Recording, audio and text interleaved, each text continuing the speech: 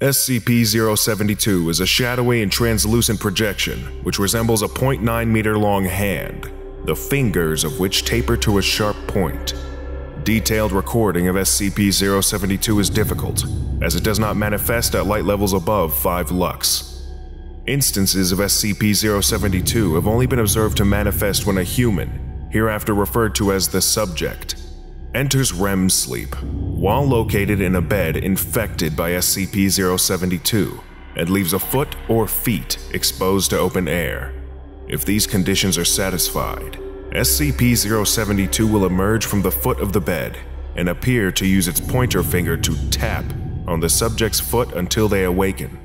Subjects have reported that at this point, they were unable to move, showing symptoms similar to sleep paralysis.